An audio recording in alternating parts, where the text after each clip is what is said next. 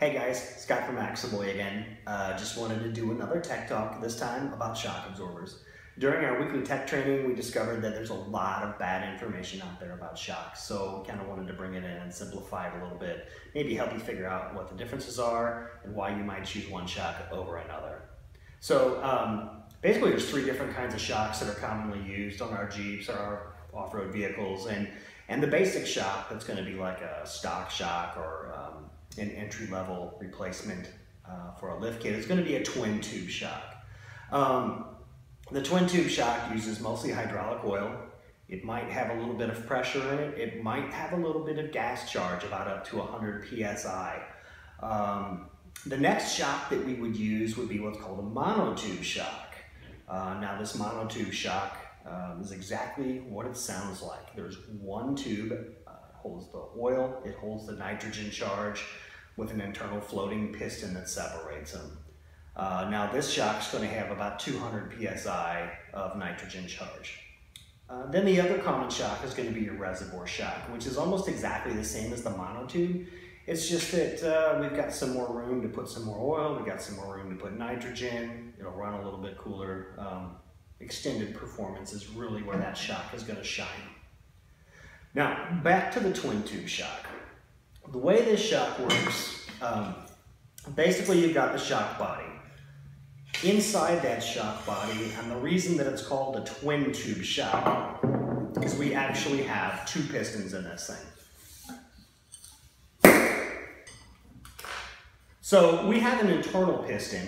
Now this is actually where the shock seal, which is on the end of the shaft here, this is actually where it pushes. Now if you look, you'll notice this thing's like about an inch in diameter, where our entire shock body is about double that. So really, in terms of piston, we're only using about half of the body of the shock.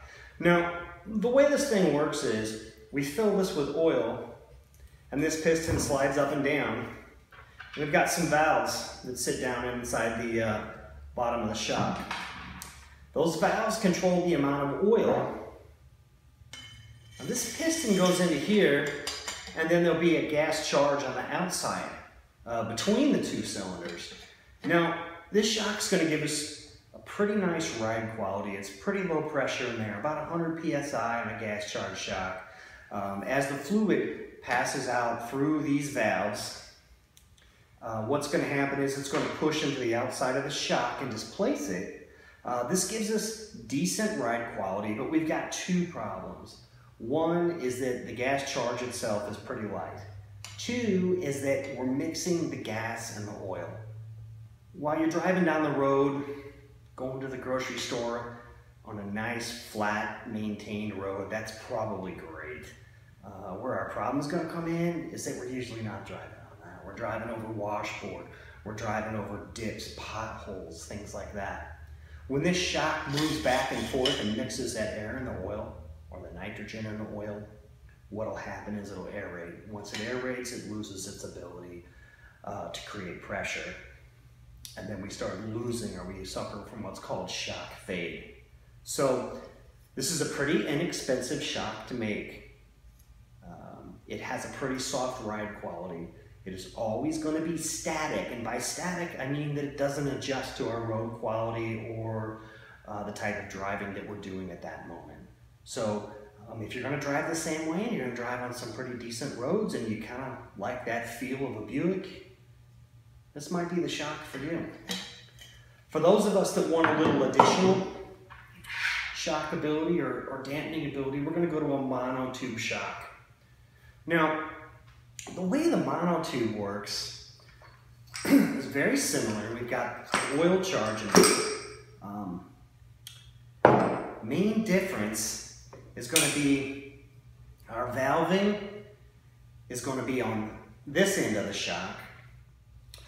Now, underneath the piston on the shaft, we have our internal floating piston. Now, you're going to hear all the different shock manufacturers brag about how they're using this 2.0 IFP series. Reality is, all monotube shocks are going to use an internal floating piston because that's how they're designed. This internal floating piston has a rubber O-ring seal Looks about like this. This is going to separate the oil and the gas. Those two things are never going to mix, and that's going to keep it from aerating, which is great because what we can do is we can move the shock in and out as much as we want, but we're never actually going to aerate the fluid. And I think that that's a nice addition on those washboard roads or off-road or anything that's high speed. Now we're going to have a considerably higher charge in here. We're going to have about 200 psi of nitrogen. The good part of that is it's going to help us, it's going to give us more control. The bad part of that is it's going to give us more feel. So you're going to have a little firmer ride quality with this style of shock. And that's going to be a good thing, especially when you're making evasive maneuvers or trying to do something unexpected. The other nice thing about this style of shock is that it's going to give you some roll resistance around turns. So it's actually going to make the vehicle handle a little bit better.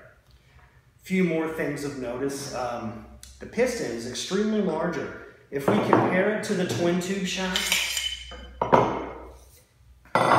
look at the size difference in the pistons. They're not even close.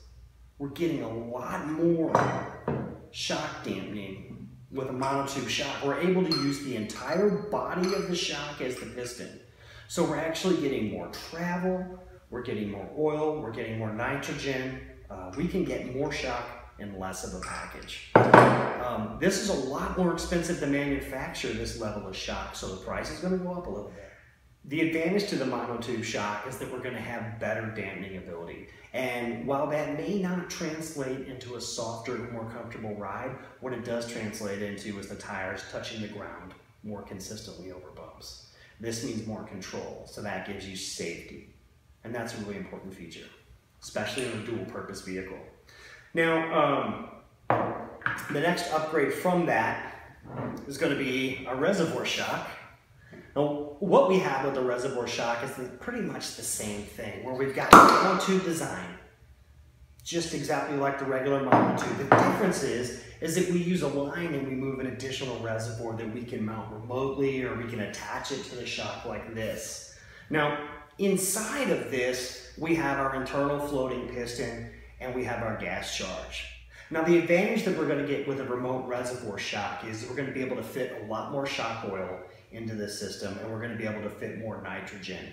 When we increase the content of these, we can control things like heat, and we can reduce shock cavitation. What that means is premium performance for an extended period, even in the worst conditions. So if you're flying across the desert or you're doing a gravel road and you're in a hurry, when you start hitting the chatter on the road and the tires start bouncing like mad, this is going to hold up. It's not going to get hot. You're not going to get shock fade. This is a definite upgrade when you compare it to the other two. Other than that, that's pretty much all I've got on shocks today. Again, we've got the twin tube. We've got oil and gas mixed together with a charge to help control aeration. Problem here, when you move it too fast, it aerates the oil. You lose shock dampening ability. The monotube shock, which separates the oil and gas charge. The advantage here is we're going to have more control. We're going to be able to use more shock in less size. It's a little more expensive, but the tires are going to be on the ground more often, and we're going to get some stability in turning. Then we've got our reservoir shock, just like the monotube, except we've got more room for more stuff. Runs cooler, lasts longer. And again, this is Scott at Axleboy, and thanks for joining me for a little bit of shop talk.